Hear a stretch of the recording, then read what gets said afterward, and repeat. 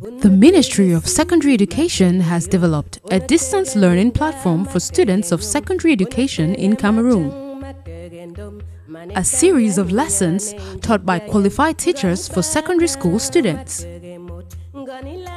Under the stewardship of Professor Pauline Nalovalyonga in collaboration with the Ministry of Posts and Telecommunications, CAMTEL, CRTV, and UNESCO. We are introducing distance learning as another teaching and learning method which is different from the traditional classroom setting that you are all used to. In the distance education mode, you are not with the teacher in person, so take your time, relax, listen to the teacher, take down notes and visit the following links for any questions or answers to your questions. Take it in your stride. This is Cameroon's solution to COVID-19 and beyond. Professor Nalovalyonga, Minister of Secondary Education. Welcome to this learning session with Sunday Desmond. We shall commence the lesson of today with the correction of the assignment that we had in the last lesson. And the assignments were or are, we start with number 1, which is you're supposed to list the major plates, name the difference between a minor and a major plate. There's a difference between a minor and a major plate. Outline and describe the types of forces responsible for plate movement. So we start with the very first, which is for you to list the major plate. So remember, we have 7 in number. Before listing, we know that major plates are the plates that are more than 20 million kilometers square in surface area, and they constitute the bulk of the planet. And we have 7 of them, which are the African plate, the Eurasian plate, the North American plate, South American plate, the Pacific plate, and the Indo-Australian plate. So those are the major plates. And now the second assignment, still on that question, which has to do with the minor plates. The minor plates are those that are less than 20 million kilometers square in surface area, but are more than 1 million kilometers square in surface area. So example of the plates, we have Nazca plate, we have Scotia plate, the Cocos plate, the Caribbean, Philippine, Arabian, Juan de Fuca, etc.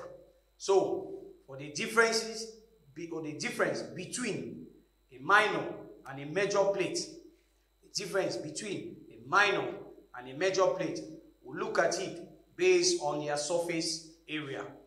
And if we have to go by that, you will see that a major plate is always more than 20 million kilometers square in surface area. A major plate is always more than 20 million kilometers square in surface area. We have 7 of them. And a minor plate is less than 20 million kilometers square in surface area, but more than 1 million kilometers square in surface area, and we have 12 of those minor plates. That is the difference between a major and a minor plate. Then the forces that are responsible for plate motion, plate movement. We have the mantle drag force, which is that illustrated on the diagram. The mantle drag force is the force that is generated by the movement of the mantle convection current that occurs at the asthenosphere. You have a hot and less dense magma, a hotter and less dense magma at the bottom rises to the surface, and a cooler and denser magma sinks to the bottom. And as that is occurring, a type of current called mantle convection current is generated, which leads in effect creates the forms the mantle drag force that causes the oceanic floor to move. We have a ridge push force, which is a force that is exerted at the level of the mid-oceanic ridge, as you see it on the diagram. At the level of the mid-oceanic ridge, you have magma that is upwelling from the mantle, and as it is forcefully emplacing itself in that mid-oceanic ridge, consolidating to give rise to what? Rocks of the ocean floor. Find that the origin form rocks on the ocean floor, they are pushed towards the trenches or continental margin. And when that occurs, you call that a ridge push force.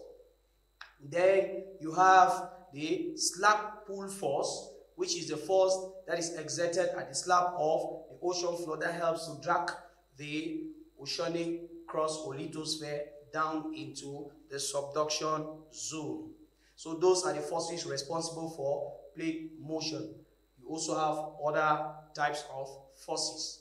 Now, the topic of the day is plate tectonic, and our lesson will be the brief outline of the Earth's plate margins, characteristic features, and processes.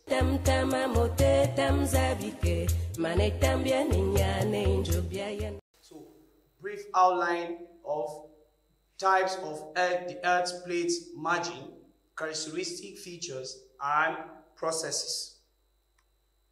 Now, the plan or overview of this lesson is we have lesson objectives, prerequisites, real life situation, hypothesis, lesson activities, recall, exercises, and assignment.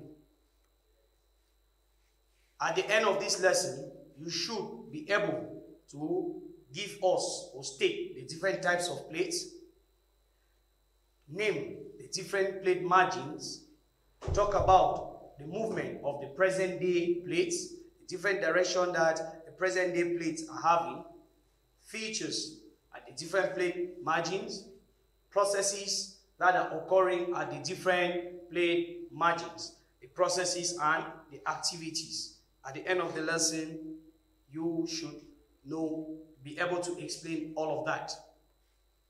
So, for the knowledge required to understand this lesson best, we have definition of plates, concept of plate tectonics, seafloor spreading, concept of continental drift, major and minor plates. The real life situation. For 5 geology students watched the events of the catastrophic 2011 Fukushima earthquake in Japan and was so worried and wanted to find out why it occurred and if such geologic hazard could hit Cameroon. A scientific problem. What geologic concept can be used to explain why, how, and the effect of such phenomenon to the students?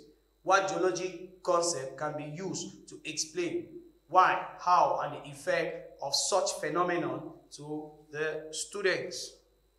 The proposed hypothesis that we have, concept of continental drift. Is it the concept of continental drift that can be used to explain the origin of such a natural hazard? Is it seafloor spreading, or is it plate and plate tectonics? So at the end of the lesson, you should be able to tell us that it is this concept, maybe plate tectonics, continental drift, or seafloor spreading. Now, we have a picture on our screen. Observe the photograph. It is actually showing a portion of the African plate, the East African plate, and try to deduce what you see or what must have happened for the plate to be what it is. So take note. Look at the arrows, which is in red. Look at the direction that they are pointing towards. All those arrows are indicating direction of movement of those plates. So you have it here. It indicates that this portion of the African plate is moving to this direction, while to the east, while this other portion is moving to the west. And because of that, you're now having satellite view of what we have on the effect of what has occurred after those movements. So try to see what is happening there and deduce what it is talking about. Remember, there are arrows that are indicating direction of movement of the plate that is part of the African plate. And here, like I said, that's a satellite view of the effect of the movement that we have on that plate. So from there, we now move on to the lesson of today, which talks about the types of plate margins. Types of plate margins or types of plate boundary. Now, what are the different types of plate margin or boundary? We have the very first, which is destructive margin or convergent margin. Destructive or convergent margin. Now, what is a destructive or a convergent margin, plate margin? In a destructive or a convergent plate margin, you have two plates that move towards each other. The two plates, they move towards each other, collide, and one is buried beneath the other. You have two plates that move towards each other, collide, and one is buried beneath the other.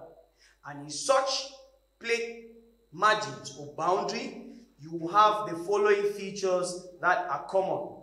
We have a volcanic island arc, we have a mountain range, we have earthquakes, activities, earthquakes that occur, folding and faulting, and even regional metamorphism. So those are some of the features that you find in a margin where plates move towards each other, collide, one is buried beneath the other, forming a subduction zone, while the other rests above it.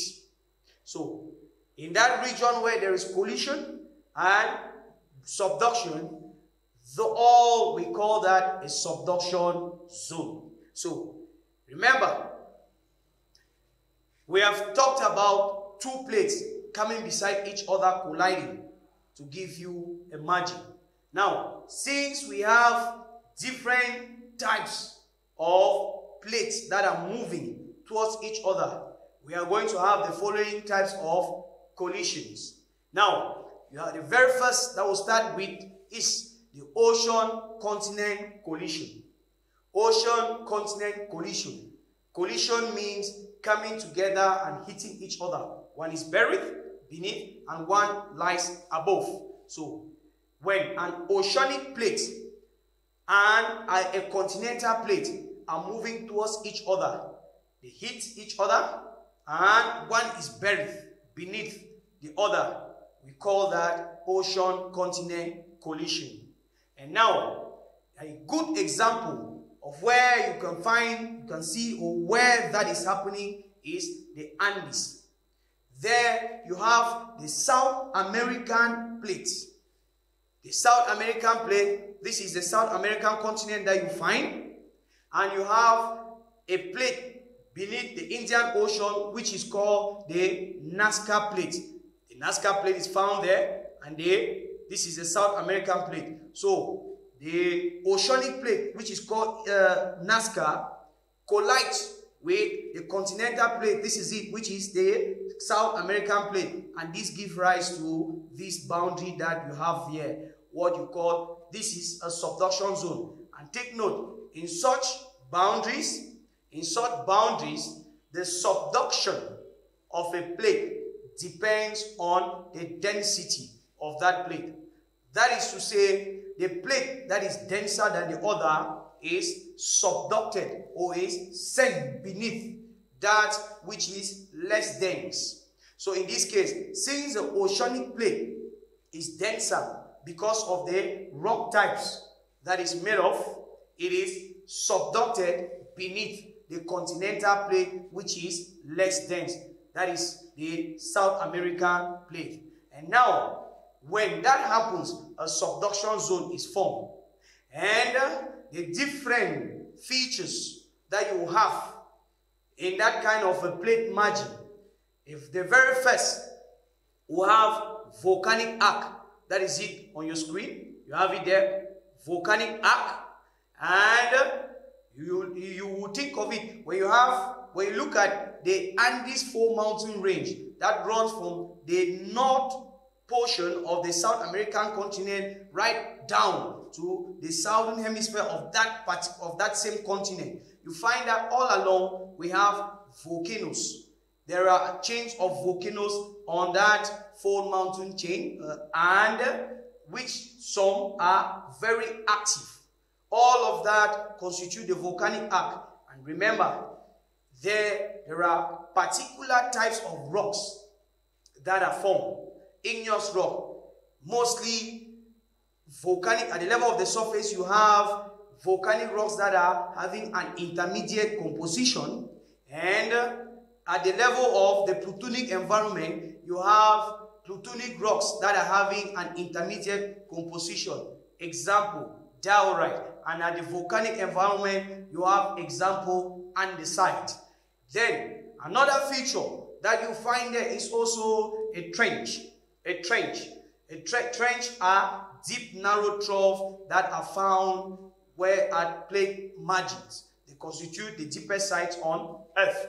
Now, so you have oceanic trench, that is it there, indicated by the arrow, the trench. You also have an ocean basin that is created.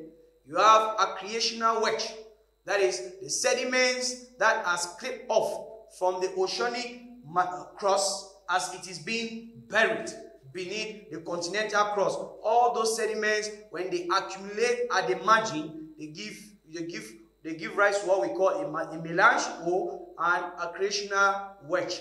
Then you also have a subduction zone. A subduction zone, the zone where you have a plate buried beneath another. That is it. So you have the processes of magmatism there, because there is a formation of magma, and mostly magma of intermediate composition. You have regional metamorphism that also occurs at such a plate margin. There is regional metamorphism. There is also the three types of earthquakes that are present.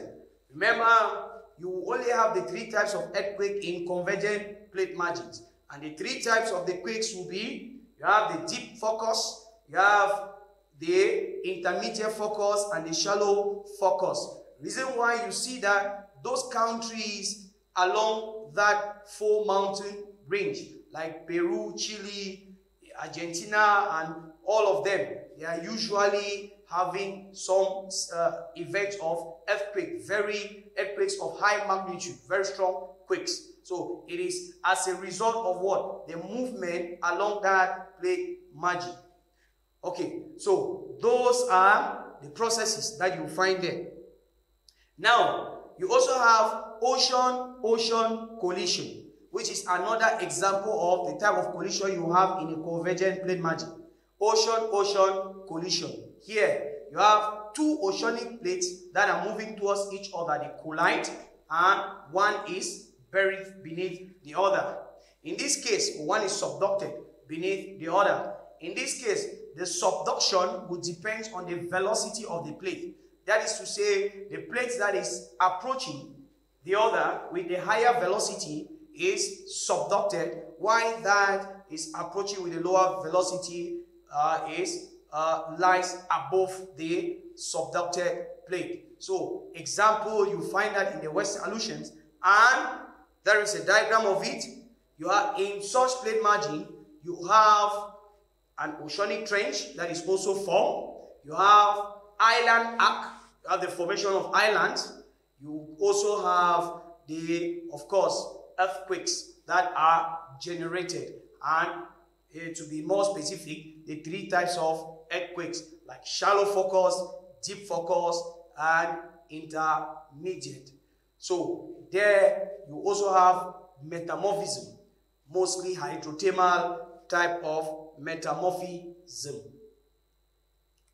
Now, for the third type of collision that you have You see in a convergent plate boundary, imagine, is the continent-continent collision. Continent-continent collision, where you have two continental plates moving towards each other, colliding, and giving rise to a subduction zone.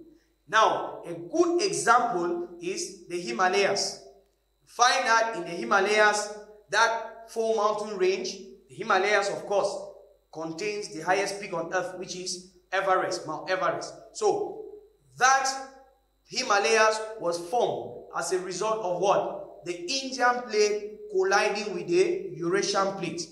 The Indian plate colliding with the Eurasian plate. And in this case, in this kind of plate margin, collision, there or subduction depends on velocity, since the two continents are having the same density. So none is denser than the other. So there, the plate that is coming with the highest velocity will be subducted beneath that which is having, which is approaching with a lower velocity. So you have the picture on your screen. This is where you find this Himalayan four mountain range in your globe. So there, what happened? You have the Indian plate. This is an illustration of the Indian plate approaching the Eurasian plate that collided and gave rise to this zone, this four mountain range. And then, what are some of the features or processes that you have there? You have regional metamorphism. That is metamorphic activities, regional metamorphic rocks. You have the three types of quakes as well, like shallow focus, deep and intermediate focus earthquakes. Reason why you find that countries that are found around this four mountain range, like China, like Nepal, they are always, or they have witnessed several events of earthquakes, very strong quakes with magnitude of more than 6 points. So, for example, the recent quake that struck Nepal, it was a strong quake, and all of that was as a result of what? The movement along this plate margin, where you have the Himalayas.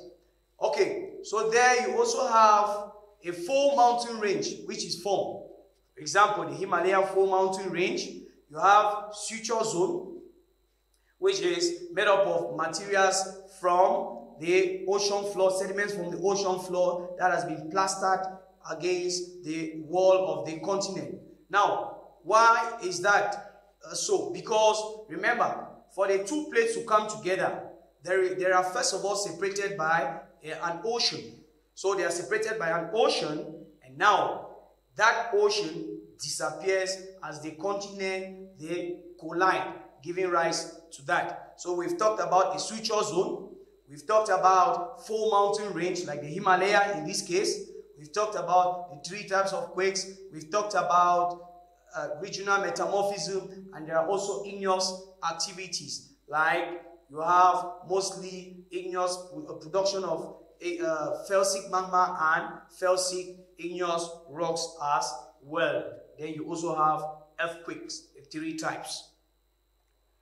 Now, to do a recall of what we've had, we say a plate margin is a boundary where plate movement occurs. A boundary where plate movement occurs. And the different type of plate margins, we have convergent or destructive. And in a convergent or destructive, we have three types of collision.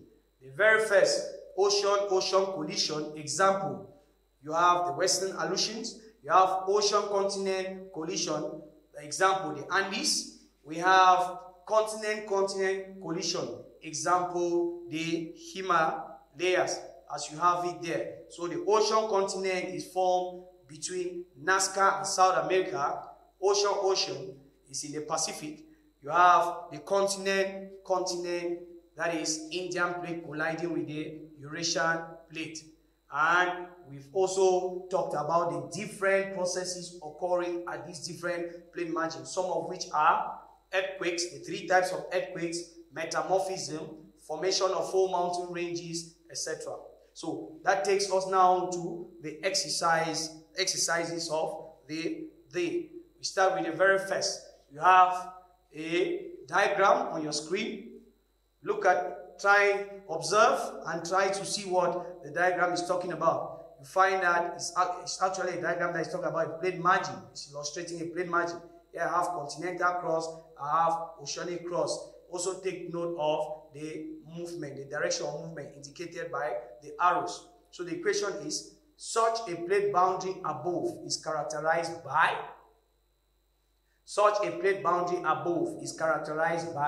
is it seafloor spreading, full mountain range, weathering, or all the three types of earthquakes? The correct answer there is, you have all the three types of earthquakes. Question 2 again. It is also a plate margin. Take note of the direction of the arrows. You have, this is an oceanic plate and another oceanic plate. They have collided. One is subducted beneath. So you have these features that are formed. So that is a diagram that is showing a plate margin. The question is, the diagram above illustrates subduction zone. The diagram above illustrates subduction zone. During subduction, plates, what happens with plates during subduction? Is it that they move towards each other, sink beneath each other, separate from each other, or bypass each other? So the correct answer is that the one of the plate sink beneath the other. That is what happens during subduction.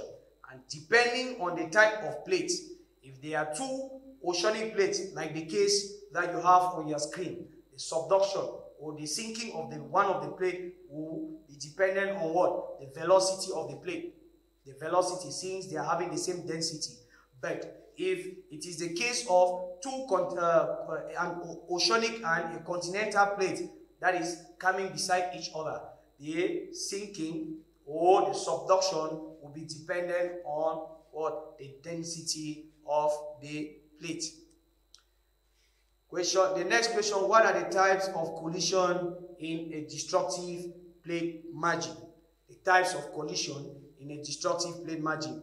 We have ocean-ocean collision. That is when two oceanic plates are coming they are coming towards each other, colliding. One is subducted. Example, we talked about the Western Aleutians. You have ocean-continent collision. That is when you have an oceanic plate moving and colliding with a continental plate. An example, we have given the Andes, where you have Nazca and South American plate. And we also have continent-continent collision. We've said that two continental plates, they move towards each other, collide. One is subducted beneath the other. And we have given example to be the Himalayas, where you have the Indian plate colliding with the Eurasian plate to give you that full mountain range. The assignment for the next lesson will be, you will name the type of plate margin represented in the following regions. You will name the type of plate margin represented in the following regions. You have Andes, you have Himalayas. Then the number 2, outline any two features of these boundaries mentioned in one above. You outline any two features of these boundaries mentioned in one above. That's question 1 above. For further reading, you can consult the text that we have on your screen. So you read that. That is what was used to build your lesson. You can consult that, and you also it will help you to do your assignment. We have come to the end of our lesson. Our next lesson will still be on this topic. On this lesson, what we've seen today, brief outline of the types of Earth's plate margin, their characteristic features and processes. And in that case, we'll be discussing the type of plate margins like divergent and transform. See you in our next lesson. Unatege si matege yop, unatege minga matege nyum. Onotege majang matege ndom manetambia ninyane njobiayen ngani bana matege mot ngani lakiri watege ndong esekina bia dinkido manetambia ninyane njobiayen tamtama mote tamzabike tamtama tonge tamzabike tamtama mote tamzabike manetambia ninyane